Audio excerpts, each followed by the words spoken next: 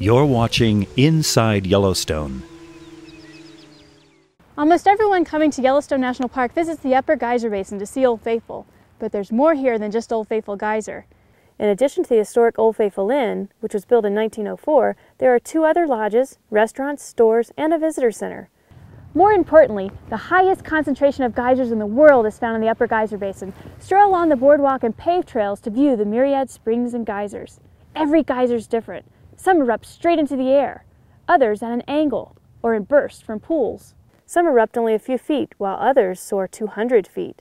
Some erupt every few minutes, and others, well, you could wait years for the next eruption. Most are completely unpredictable, but a rare few have discernible patterns of eruption. Old Faithful erupts nearly every hour and a half. Check at the visitor center for the next predicted eruption times of other geysers. Catch a ranger talk or a ranger-led walk through the basin to learn more about Yellowstone's unique thermal features.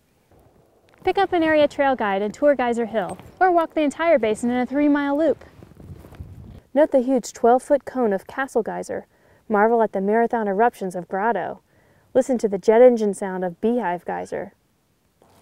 The sheer number and variety of hydrothermal features in the Upper Geyser Basin is extraordinary.